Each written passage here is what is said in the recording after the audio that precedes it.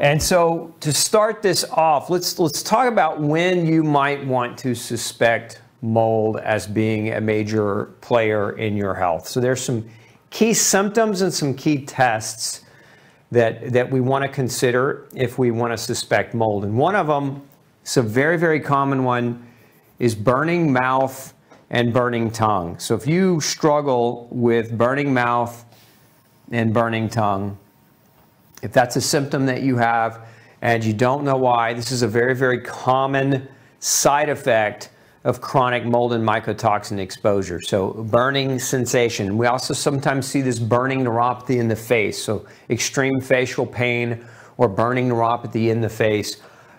One of the hallmark symptoms commonly seen in people with mold issues. We'll also see a hypersensitivity to supplements, not just supplements, but to chemical odors as well. So supplements, chemicals. So if you're reactive to perfumes, soaps, lotions, you get in a cab and they've got one of those little air fresheners dangling, right? And it gives you a migraine headache. Very, very common to see people with mold issues being hypersensitive to chemicals and supplements. But in particular, with the hypersensitivity to supplements, generally what we'll see is if the supplement supports or enhances methylation. Methylation is a chemical process in your body. It's actually a detoxification pathway. And a lot of times when people get on supplements that enhance methylation, they find that their symptoms become worsened, meaning they don't feel better supplementing, they actually feel worse. So hypersensitivity to supplements or other chemicals. Oftentimes, too, we'll see oxalate elevation. So what is an oxalate? An oxalate is a chemical that we can measure for, right? And so oftentimes in the urine, it's important if you're asking your doctor to measure this, that you ask him to measure a 24-hour urine collection for oxalate. Now, oxalate is a chemical byproduct that some molds can actually produce. It's actually been shown that, for example, aspergillus, which is a type of mold that can live in your home, can actually produce oxalate. And we'll see oxalate, again, we'll see oxalate being higher in people that are in mold. Now, it's important a distinction to make because not everybody in mold is going to have high oxalate and not everybody with high oxalate is going to be in a moldy environment. But it's one of those clues that we sometimes will look for if we're trying to piece it together. So if you've got an oxalate elevation, it can be mold, but it can also be chronic antibiotic use. A lot of people that have chronic antibiotic use, there's certain bacteria that help break oxalate down. Remember, we eat oxalates in our food. Spinach is rich in oxalate. Almonds are rich in oxalate. A lot of foods have high oxalate content. And if you don't have the microbiome to break oxalate down, if you don't have healthy bacteria that can break oxalate down, you can also have an elevation in your urine oxalate output over a 24-hour cycle of time.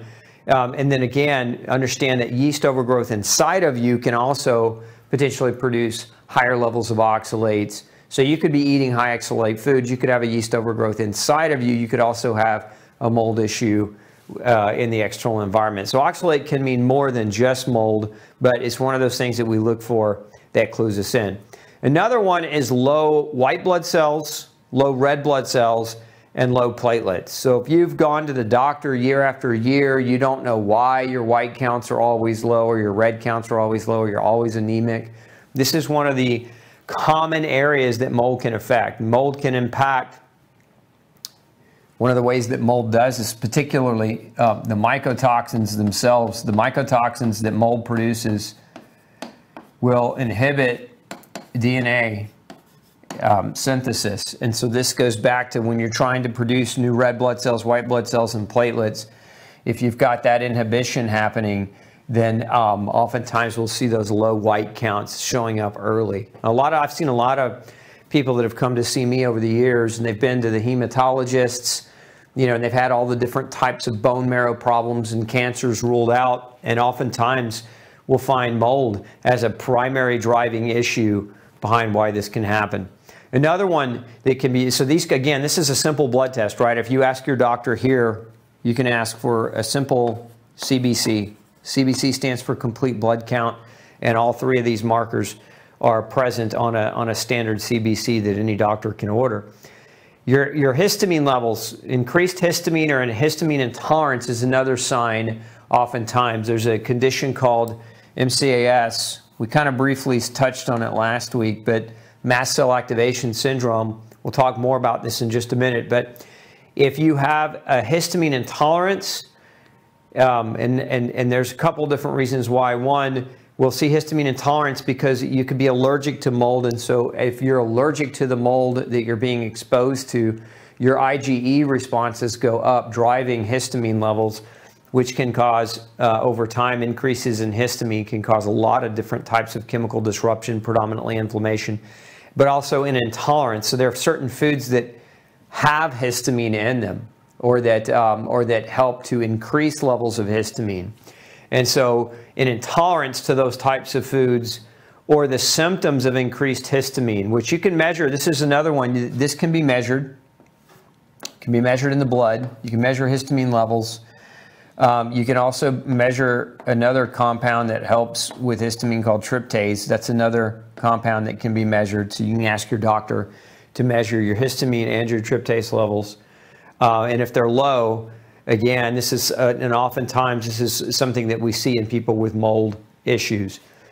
We'll also see high ferritin levels. Ferritin, when ferritin is elevated, it's oftentimes a sign that the liver is being damaged. So high ferritin, same thing here with increased AST, that should be an ALT, not an AFT, but an ALT.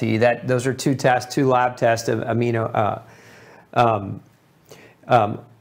two lab tests that measure for liver functionality, and if they come back elevated chronically, you can suspect mold among other toxins. But high ferritin, AST, and ALT, alanine aminotransferase and aspartate aminotransferase are all potentials for mold damage. Because why? Because mycotoxins have to be transformed, biotransformed through the liver, and it puts a lot of pressure on the liver, and we'll see the liver take on damage when that occurs.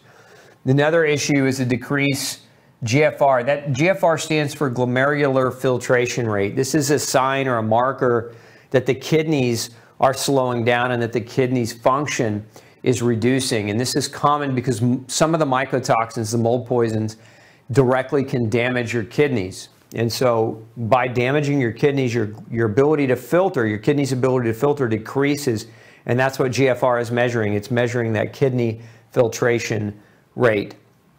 So if all of these things are matching, and all of your doctors have said, you know, we really don't know why your mouth burns and you're oversensitive to chemicals, and that you have abnormal low counts of white blood cells or platelets, etc., because most doctors won't measure your oxalate or your histamine. They just won't. It won't be a standard course of tests that they run.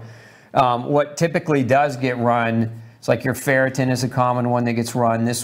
Your AST and ALT commonly get run. Your GFR commonly gets run, and your CBC commonly gets run. Like, these are the ones that if you get a general checkup, most doctors are going to run these as a standard course, whereas oxalate, not so much. Histamine and tryptase, not so much. Sometimes you got to request those. But again, if these are coming back abnormal and you're chronically tired and you struggle with gastrointestinal symptoms, joint symptoms, brain fog, or neurological problems, then you want to think about mold as a primary potential possibility.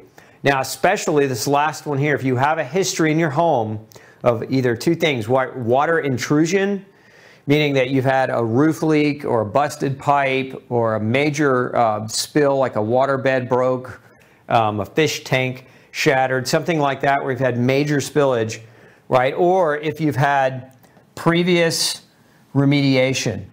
If you're near the coast like myself, when you get hurricanes and floods, remediation, when those types of things happen, they got to come in and clean up the water damage. And so if you may have had where somebody has come out and cleaned up the damage, they didn't find mold, they cleaned up the damage early enough, but they didn't clean it up well enough, and that can be a breeding ground for mold. So if that's happened to you and you experience all these other things, you definitely want to start leaning toward mold as a thought process. Now, there are other tests, and I talked about some of those last week.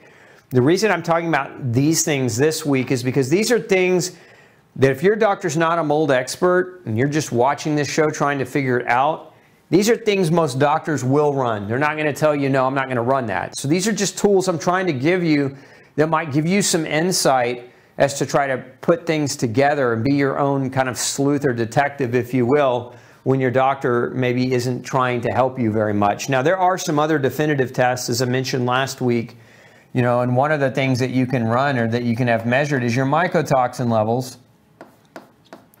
And that's pretty darn definitive. If you have high levels of mycotoxins, you've got a mold problem. And so that's one. But if your doctor's not willing to order it, you know, again, these are common things. So sometimes you have to start where you're at and you have to get your doctor to do what they'll do. Hey, don't forget to check out the rest of the series right here. Make sure you hit subscribe below. And as always, thanks for tuning in.